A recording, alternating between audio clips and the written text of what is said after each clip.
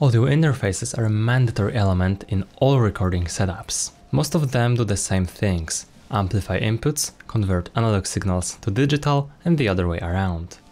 But PUC2 Mic LEA from Yellowtec is entirely different, with features that can easily improve any microphone quality with no post-processing. All that and some more for €769.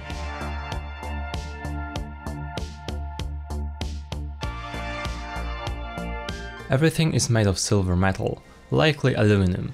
I couldn't find a single plastic part besides the connector housings, and even they are mostly high-quality Neutrik ones. It's made in Germany after all.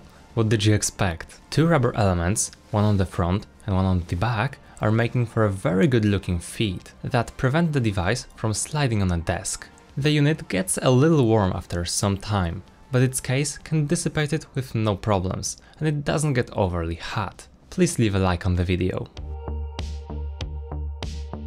They are all located on the front and the back. Let's start with the front ones. There are two combo jacks that can take 3-pin XLR or a 1/4-inch jack for microphones. Next to it there is a headphone output for direct, latency-free monitoring purposes. And finally a volume knob that also serves as an output switch between line outs and studio headphones. Quite clever. Moving to the back there is even more. Starting from the professional digital AES input and output. ZLM jack routes the input signal directly to the output. There is also a 3.5mm aux output. It can be used to drive a pair of headphones, but with no volume control. Finally, USB can be used to connect it to any computer, and there is a DC power barrel, which in this case is required for the interface to work. This audio interface delivers the highest available audio standards. The sample rate comes at 192 kHz at 24-bit. That's very good, and it also means that you have pretty much all audio formats available to you at all times. Additionally, it points you in a direction that the digital to analog conversion inside is being done by capable chips. And they indeed measure very well, with a dynamic range of 114 decibels. It's likely not going to be a limiting factor in any professional, or even more yet, home studio setups. Unlike Yellowtec's lower-end models, this one has automatic input selection with AES detection. You can use it with dynamic or condenser microphones, as it provides 48-volt phantom power, which they need to work. The mic input's distortion is specified to be 0.05%, a respectable value. For digital conversion, the THD+N reaches -103 decibels, and for analog conversion it's even better at -107 decibels. All these numbers are technically just numbers. What's special about this product is something entirely different. Subscribe to my channel and let's get to it. It's plug-and-play, which allows for fast handling by both experienced and beginner users. You can stream 2 channels of XLR via USB. It has zero latency for your mic signal and zero latency monitoring of that signal, which makes recording vocals much easier, and when you're recording a voiceover, you won't get confused by the delays. They developed the ASIO driver for advanced operations, bit-perfect scenarios, and exclusive device use. But the most important is the LEA technology. It's all about it. That's why you're getting this specific audio interface. LEA stands for Level Energy Arbitration, and it's a function that's made to keep you from bad leveling in real time.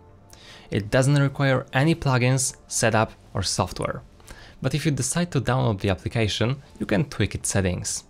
I tried changing some options, however, eventually I ended up going back to the default settings, as they are very good and in most cases shouldn't be messed with. It's not just a compressor, not even close. Instead, it combines analog and digital techniques to achieve the best possible results.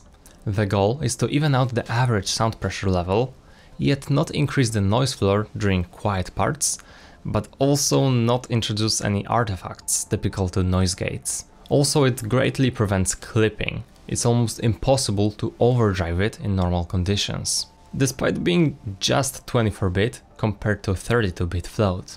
You might have noticed that there is no gain knob. Their technology is so good, they don't even feel like there is a need for you to spend any of your time doing it manually. The entire video has been recorded using my usual microphone and this audio interface. The recording itself is of a very high quality, using maximum bitrate, 24-bit and 48 kHz, so YouTube's compression is as tiny as possible.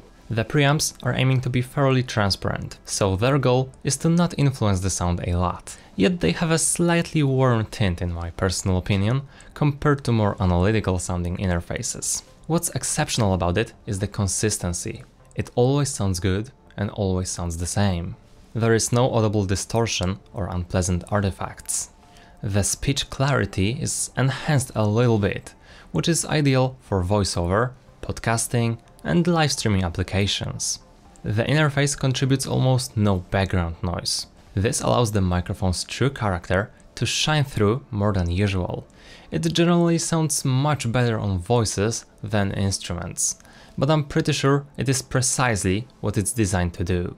Its LEA technology ensures it's going to sound as good no matter if the end user is an experienced audio engineer or just a beginner hobbyist who wants to experiment with vocal recording. While it might not be the ultimate choice for every scenario, it excels in its target market. And I can't think of a better interface for this specific task.